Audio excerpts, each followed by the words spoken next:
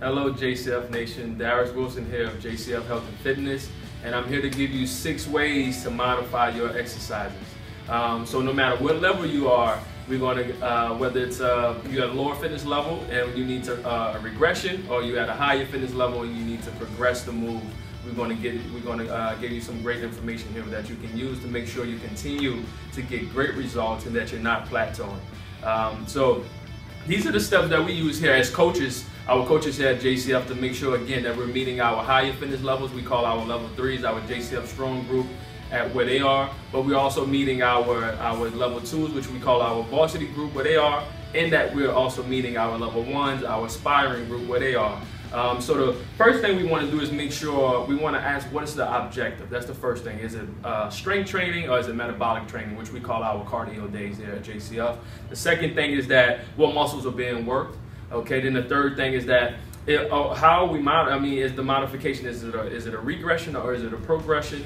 And then the fourth thing is that what we have here, how are we actually going to regress it or progress it to meet our campers where they are, and in your case, meet you where you are, to make sure that you continue to get some great results, okay? So what we're going to do, again, we're going to use probably the most universal exercise there is, which is the push-up, and we're going to go through our 6 ways of modifying to make sure we can meet you where you are and continue to give you some great results, okay? So the first one is the handprint. What are we doing with our hands to modify the exercise, okay? Number 2 thing is the footprint. What are we doing with our feet to modify the exercise?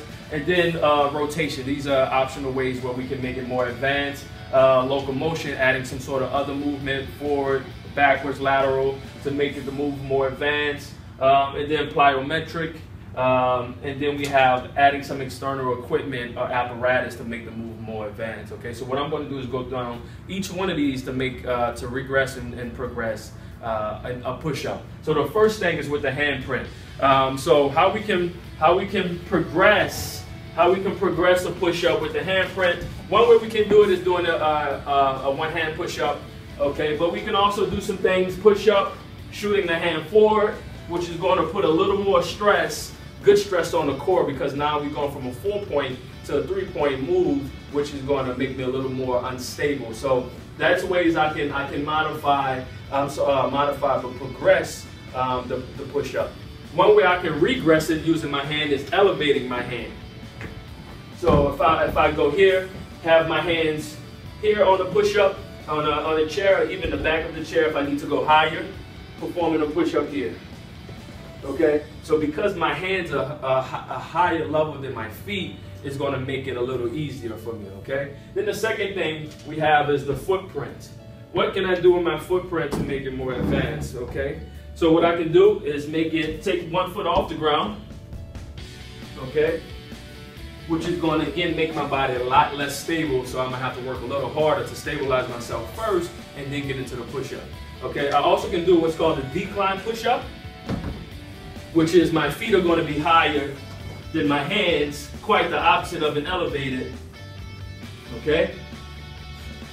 And performing a push-up that way, again, is going to make it more advanced, all right? Okay, and then we have a rotation.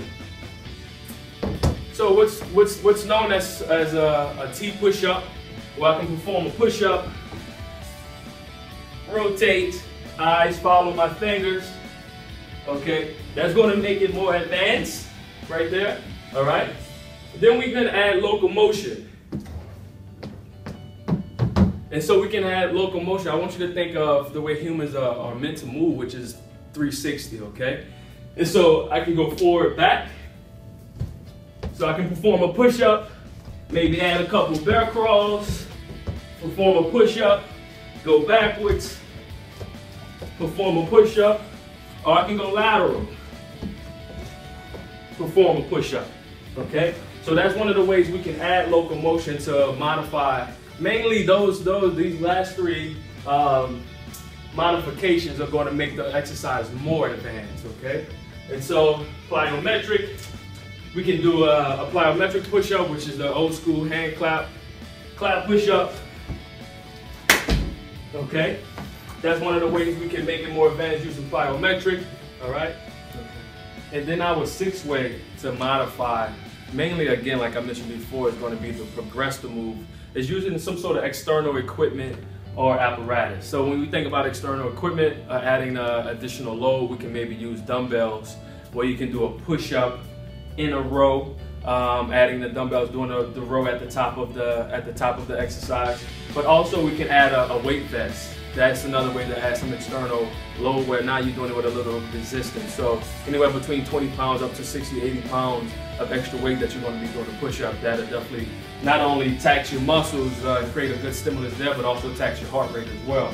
All right. Then we have a suspension trainer, which is where this TRX Jungle Gym is a great way to progress a push-up, because we're going from stability, being on the ground is stable, to going where we kind of got to stabilize ourselves using our core and stabilize ourselves being on the suspension trainer.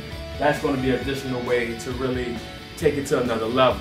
And so just to kind of recap again, we have playing with the handprint to progress, to modify the push-up. We can play with our footprint to modify the push-up. We can play with some rotation to modify the push-up, locomotion, plyometric, and then adding some sort of external load.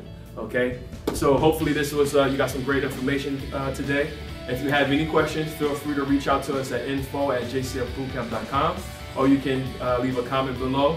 Again, here's to a better body, better life. Have a great day.